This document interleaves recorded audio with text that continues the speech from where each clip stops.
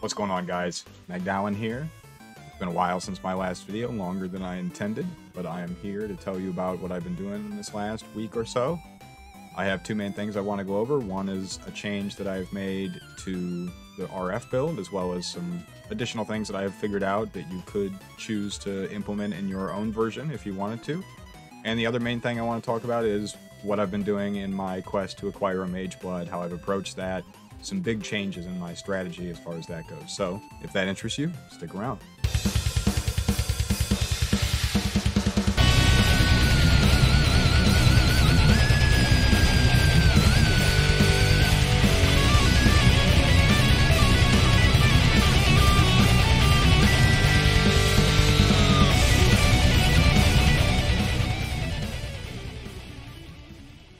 Alright, here we are in the hideout. So I want to go over just one change that I made to this build, and there's a little bit of a story, I guess, that goes along with why I ended up making this change. A fellow streamer, Jasper, actually had his Mageblood stolen, and so another streamer, Dezel, made it his quest to replace it.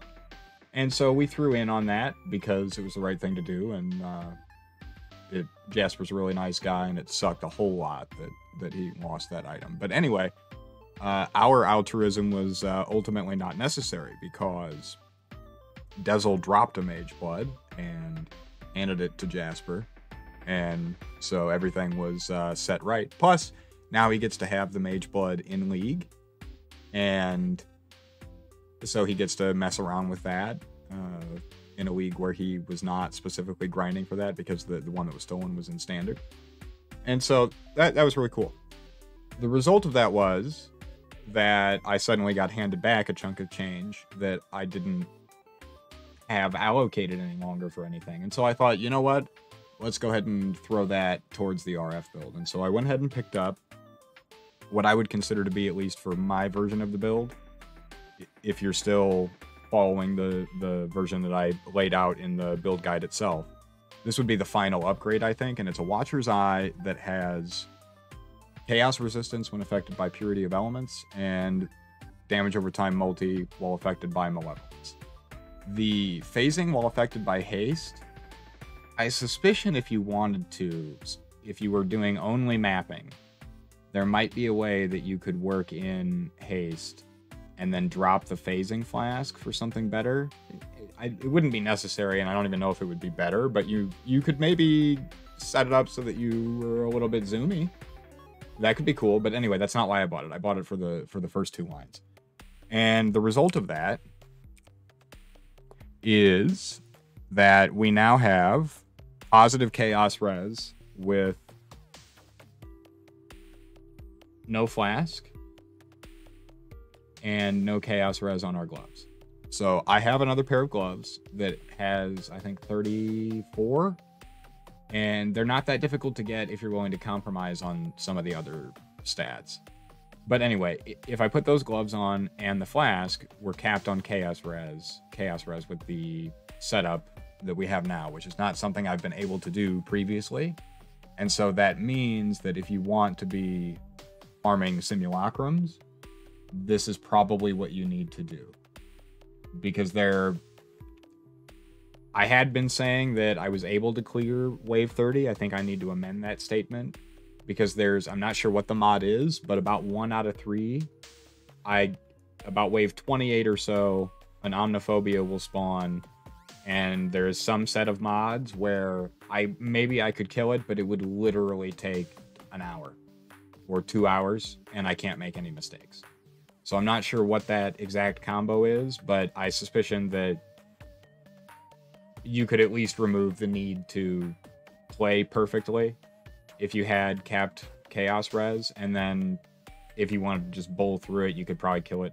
You know, in this scenario, it'd still probably take you 15-20 minutes. But this isn't a simulacrum farmer build, but I had on stream and in other venues said that the build was capable of completing it. Now, if that mod doesn't pop up, it's fairly smooth.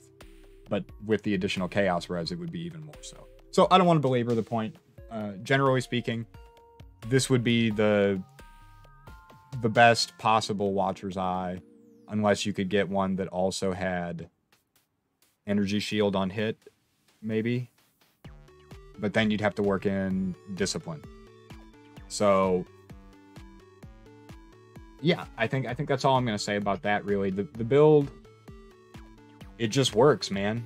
Oh no, there is another thing I want to talk about. So, as part of another thing that I was doing, I came into the possession of a level 4 Enlighten and a level 3, and I found that if you stick the level 4 in here with your determination, malevolence, and purity of elements, you can jiggle some stuff around, take your portal out, and drop Defiance Banner, and then you can actually work in skitter bots, and that's kind of fun.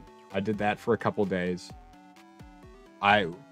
Picking up this Watcher's Eye, it felt sort of a shame to pick up a new defensive layer and then continue to drop a previous one, but as the build stood, farming the maps that I was farming, I was not dying.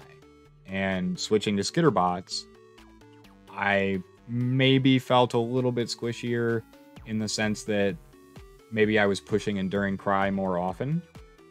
But other than that, it was almost negligible. And the skitter bots are fun. It's a noticeable damage increase.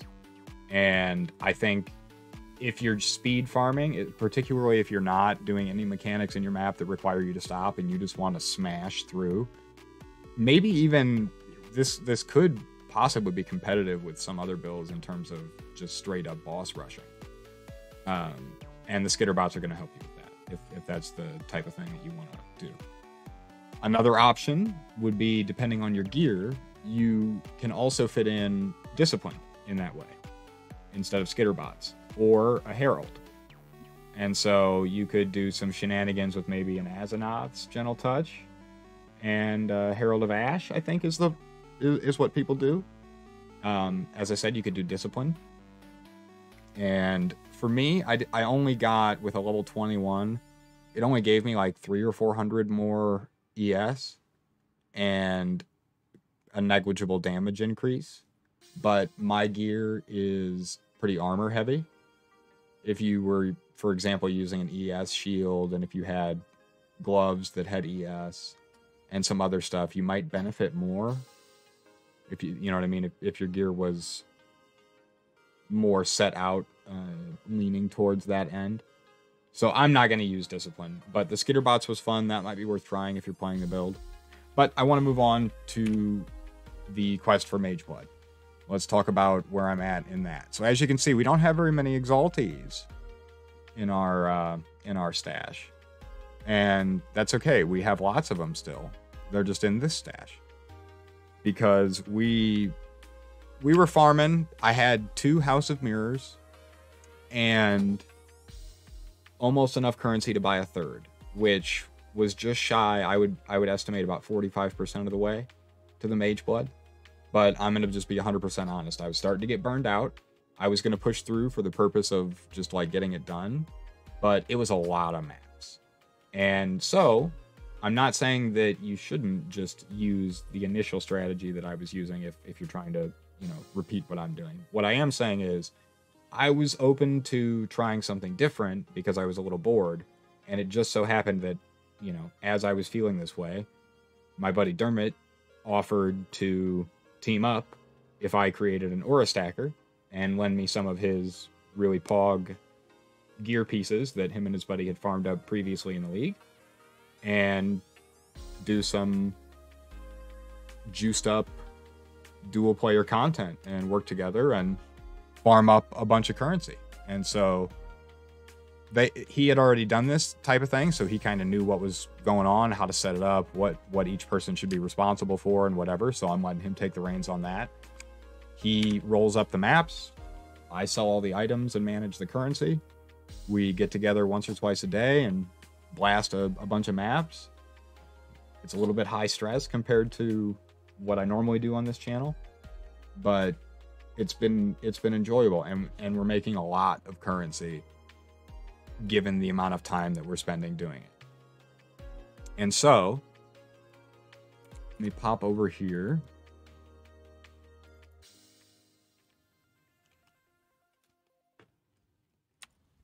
So this is a Scion, and I sold both of my House of Mirrors and my Mirror Shard and dumped everything into this character. So the cool thing is this tech where you use a flask that reduces your mana cost so that you can use the boots here to get an aura. This is not a build guide. I barely know what I'm doing with this build. But I do know that that flask is pretty sick, lets you get an extra aura from the boots. And then we're using this flask so that we can reserve all of our life and protect ourselves with ES. The main item that Dermot let me borrow is this Elegant Hubris that has 1, 2, 3, 4 nodes on it that have aura effect. Extremely powerful, extremely rare. Very cool to get to play with an item like that. That's not something that is within my purchase power. This is way out of my league. I could maybe get enough currency to buy something like that, but that would be my entire league. So I tend to not go for items like that. These boots and this shield are also pretty awesome. Got a belt as well. And these are all loaner items here, as well as that. And then I went ahead and purchased the rings, which are pretty cool, as well as the weapon and the helmet. The gloves, these are the Chaos gloves I was talking about that I can use on my RF guy. Oh, I guess they only had 27. No. It's because it's got the two mods, so it's actually quite a bit more. 42% Chaos res on those. So anyway, the real expense on this character though is the gems. Every gem is anomalous this and level 21 that and enlighten and empower, enhance, and it's a nightmare. So we dumped probably 200 Exalt, 150, somewhere in that range, into gems, gear pieces, jewels, cluster jewels. These were really expensive for what they are, etc., etc. But the build's really cool. It has a lot of auras and very zoomy, jump around, very cool. So anyway, that's what we're doing. And I guess frankly, I don't even know if I'm going to be able to get the Mageblood thing done this league. So it may be that this is more of just a learning experience where I can figure out, would it have been better to just stick by myself and just bullheadedly just, I'm going to farm Cemetery for as many hours a day as it takes, even if it makes me hate the game until I get the Mageblood. Would that have been the play? Or should I have not done that in the first place and not started even to think about getting a Mageblood until I had somebody to run duo content with? I don't know. Or maybe this was exactly what I should be doing, which is a hybrid of the two, where I do a little bit of the juiced farming for the chances of the big drops and the consistent higher currency per hour, but then I supplement that with my own exploits and regular mapping and whatever else to keep the game fresh. So either way, by the end of the league, I will have a Mageblood, or I will have a lot of information about the experience of juicing in a two-person group and solo farming on an RF character and all of that I'll try and synthesize into a final video at the end of the league that'll, tie it together and give a perspective that might be useful even in the next league because it won't be tied to specific gear, So, having said that, I would like to thank you for stopping by and listening to me ramble about my journeys in Rayclast, and I will be back sooner than the break between this video and the last one with another update. Do please hit that like and subscribe button if you're enjoying the content, if any of the stuff I'm saying is entertaining or helpful or any of that. And I will see you in the next video. Appreciate you.